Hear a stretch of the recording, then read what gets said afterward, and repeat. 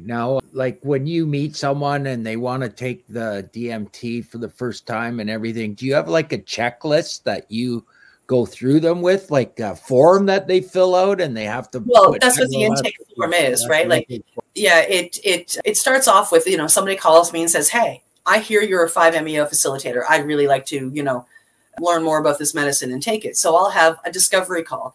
We'll have a quick 10 to 15 minute talk about where you are, what you've done before for psychedelics, what medicines you might be on, a really quick history of the family.